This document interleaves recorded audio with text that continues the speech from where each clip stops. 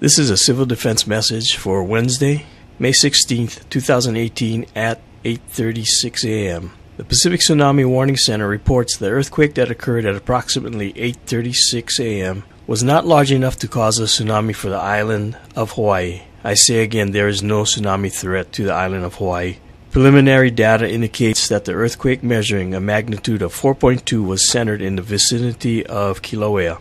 As in all earthquakes, be aware of the possibility of aftershocks. If the earthquake was strongly felt in your area, precautionary checks should be made for any damages, especially to utility connections of gas, water, and electricity. Again, the Pacific Tsunami Warning Center reports the earthquake that occurred at approximately 8:36 was not large enough to cause a tsunami for island of Hawaii. I say again, there is no tsunami threat to the island of Hawaii. If any additional information becomes available, this station will be notified. Thank you for listening. This is your Hawaii County Civil Defense Agency.